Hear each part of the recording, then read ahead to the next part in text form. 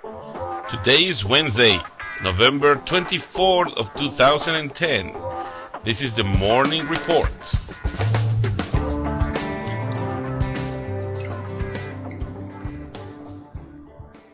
Good morning, traders. My name is Miguel Vences. I'm mentor and an analyst here in Grok Trade, bringing you the Morning Report. And the futures are up in a pretty significant way. Dow futures 0.65%, S&P futures 0.8%, Nasdaq 0.8% as well. We had a few reports out this morning. Personal income just above expectations, personal spending just under expectations, durable orders a little better than expected, initial claims a little over expectations. A lot of reports, but the markets liked it. We did have a nice little bounce in the futures, and we can see exactly what happened, this nice little pop that we got just since this news came out. After our down day yesterday, where we put a double bottom, we ended the day with a little bounce, and then gap down right back at this level of support. So this is definitely an important level of support that we need to keep in mind as we go on the next few days.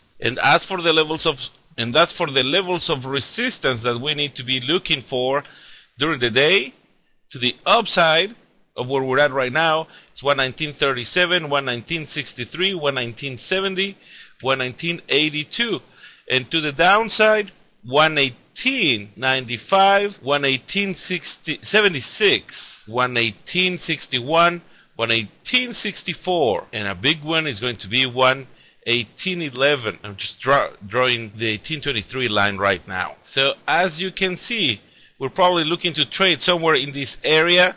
The indecision seems to be still in place in the markets. Might be a good day for day trading, whereas for swing trading, we need to wait for these levels of support, the 1200 and the 1880. We need to figure out the timing when the markets make up their mind and decide to go either to the upside or to the downside. I just want to take a moment to wish you a very happy Thanksgiving Day, whether you're into the food or the football or the family. We at Grok Trade, we really wish you a wonderful time of Thanksgiving. As for ourselves, we're very grateful to have you as part of our trading community. So have a great beginning of the holiday season. See you Friday when we'll have half a day of trading. Until then.